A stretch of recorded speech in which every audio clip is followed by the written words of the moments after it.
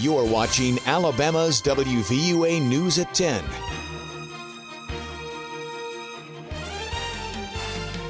Hey, thanks for joining us tonight. I'm Daniel Sparkman in for John Huddleston. One of Tuscaloosa's newest landmarks is already receiving high honors. WVUA's Travis Leader has more on the Tuscaloosa Amphitheater's recognition in tonight's top story.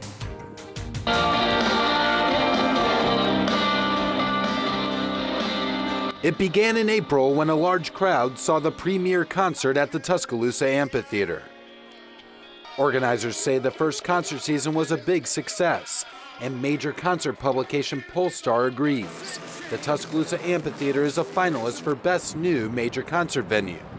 Just being nominated, they're going to say, wow, what is this Tuscaloosa Amphitheater? And they're going to want to see who we are and what we are. And so just being nominated is a huge honor. There was one setback earlier in the concert year, when the city decided to cancel a Sugarland concert following the April 15th tornado. City leaders faced tough criticisms after the costly decision. We dealt with quite a bit of I told you so's, but then again, thank the good Lord, we had nothing but beautiful weather the rest of the season, and as you see now, have a chance to be recognized as the top new venue in the nation. Although the cancellation cost the city more than $200,000, the venue is proving to be a financial asset for the city. I believe it's unprecedented, probably for any city to finish in the plus.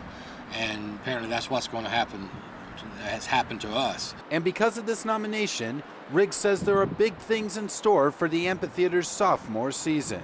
There's a couple of bands that I'm unbelievably excited about. We're just holding dates right now. We're starting to get booked, but it looks like we're going to have a better year than we did this year. Polestar will announce the winner of the award February in Los Angeles. Reporting in Tuscaloosa, Travis Leader, WVUA News. The Tuscaloosa Amphitheater is facing fierce competition for the award. The venue is going up against other venues in Pittsburgh, Austin, and Orlando. The Tuscaloosa Regional Airport is looking to make some upgrades. The city of Tuscaloosa is asking for $15.1 million from the Federal Aviation Administration to do airport renovations. The money would go towards 6 different projects, including an extension to the runway, improvements to lights and signs around the airport, repaving one of the general aviation ramps and helicopter pad, terminal resurfacing, and wildlife hazards assessment. Airport Director Wayne Cameron says the grant is part of a 5-year plan, but is only wanting the money for 2012. In tonight's Home Team Crime Watch, 2 homicides in Tuscaloosa County over the weekend.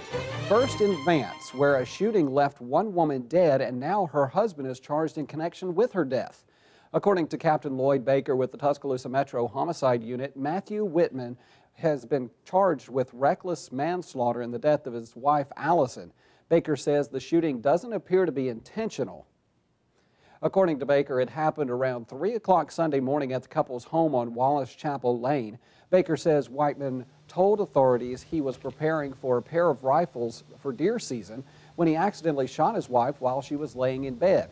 Baker said he then changed his story. Whiteman said he aimed the weapon at his wife and fired it, but didn't realize it was loaded.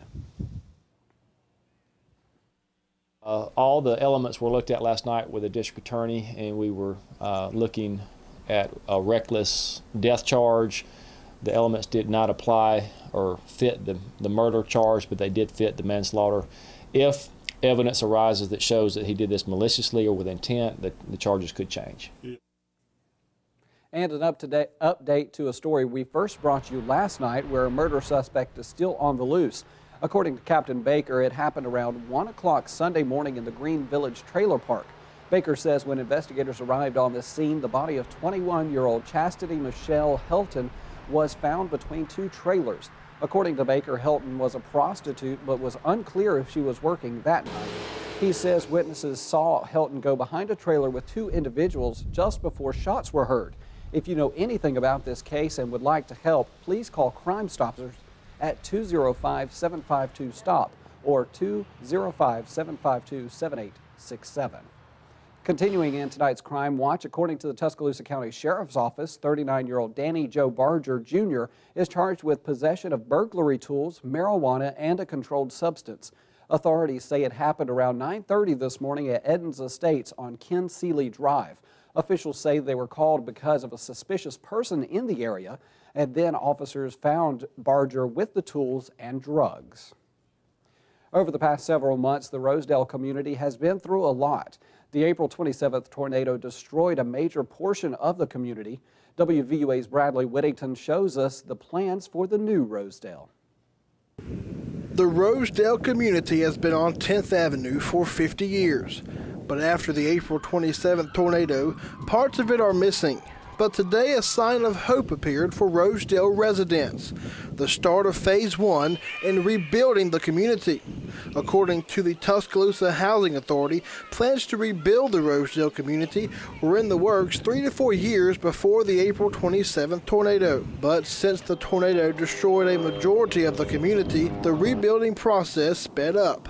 Residents say since the April 27th tornado, the Rosedale community has not been the same.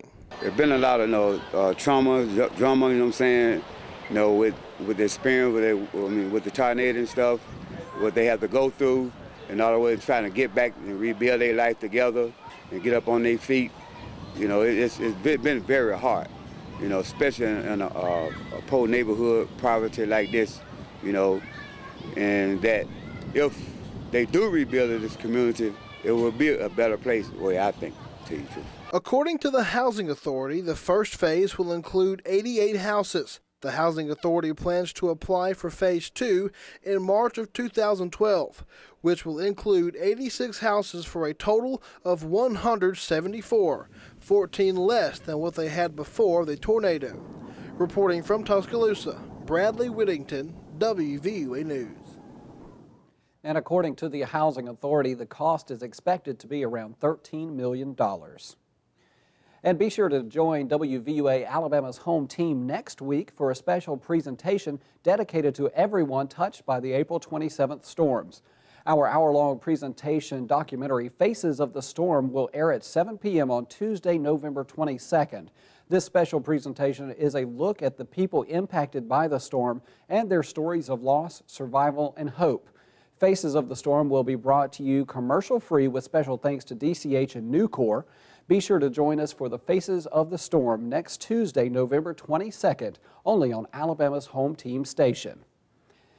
And with a first look at Alabama's home team forecast, here's Chief Meteorologist Richard Scott. Richard?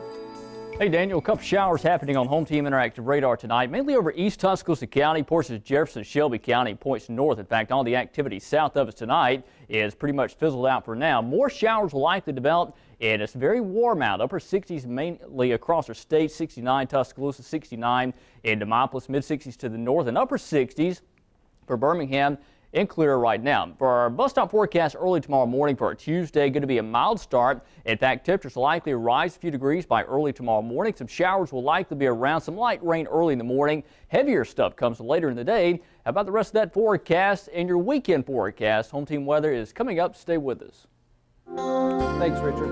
In tonight's Home Team Education Watch, one Tuscaloosa County principal is being recognized on a national level for her work at her school. The National Association of Elementary School Principals named Maxwell Elementary's Connie Cooley as one of the 2011 National Distinguished Principals. Cooley is the first person from the Tuscaloosa County system to receive this honor and joins only 60 others across the country.